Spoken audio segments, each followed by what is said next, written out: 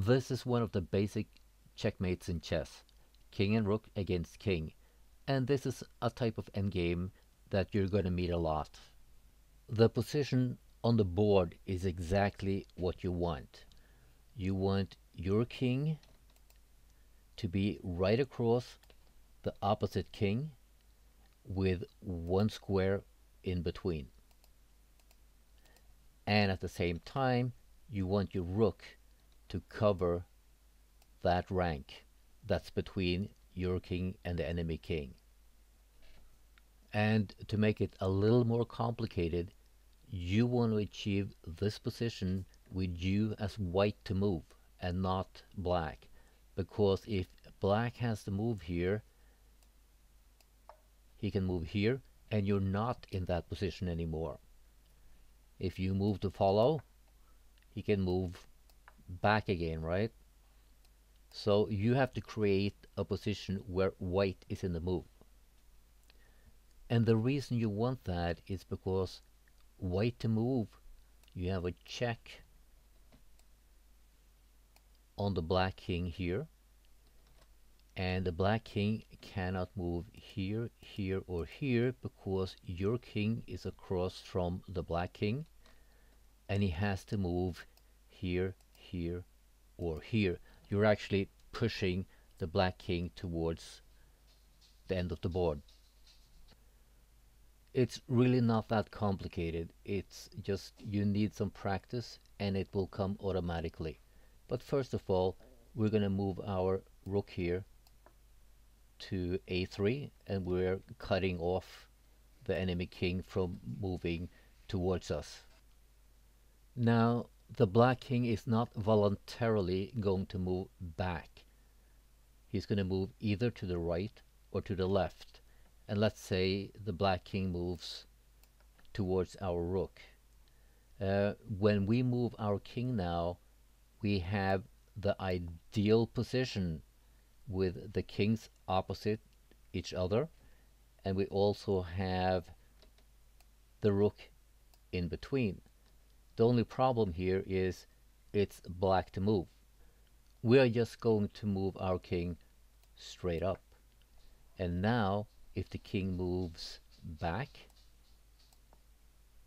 we have the ideal position, and we can force him to move back because he cannot go here. The black king is not going to make it easy for us, so he's going to move towards our rook, and we follow with the king. And then we move the rook away. And he's going to come back, but we don't want to move our king here, right? Because this would be the wrong position. So we're going to just use a waiting move with the rook. And the black king is going to move towards the side of the board, and we're following. And right now, he can either move voluntarily back towards the back end of the board or come towards us. And we do have the ideal position where white is in the move, and we can check him, and black is forced to move back.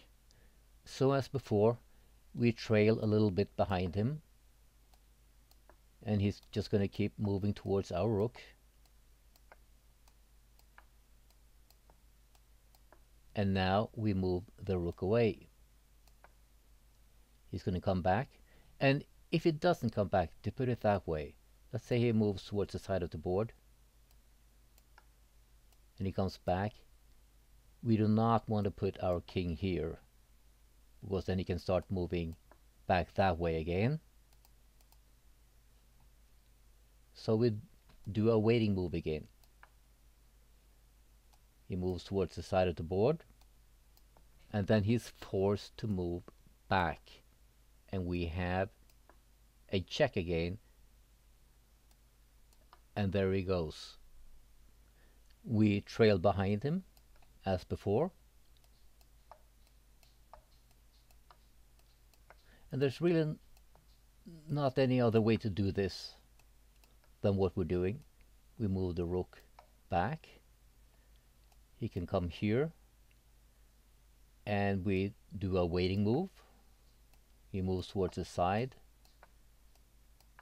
and as before, he's forced to move in the ideal position, and we're in the move. Check. He moves back, we trail, and as you can see, there's a system to the madness here, right? And the reason why he keeps wanting to go towards our rook is because there's a 50 move rule. So if you don't checkmate in 50 moves, it will automatically be a draw. Now he's on the back rank here, and we're still trailing behind him.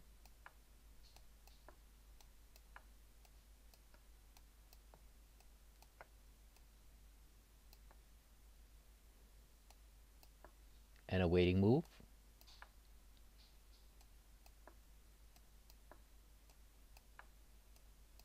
And this is your checkmate. The black king has nowhere to go. This is a demonstration, and in real life the pieces are not going to be looking like this, where you're going to have to force the black king to move back 5 ranks. But it's a very good way to practice. One more thing is when you start moving here and you're trailing behind, you don't always have to place the rook on the opposite side of the board. You can actually shorten the distance here. One more thing is that in a situation like this, the king moves back, you could actually move right here, and then you just have shortened the distance very much already, but you're not checkmating at the back of the board, but at one of the sides of the board here. So right now, if the king moves here, you can just swoop behind here,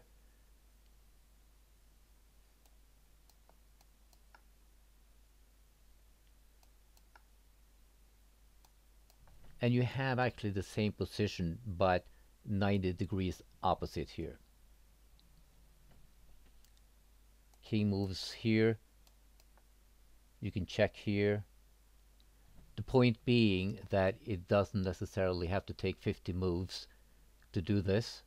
It's a lot shorter than that, but just to get into the practice, and as a beginner, just move the enemy king towards the back of the board. And that's it for this time.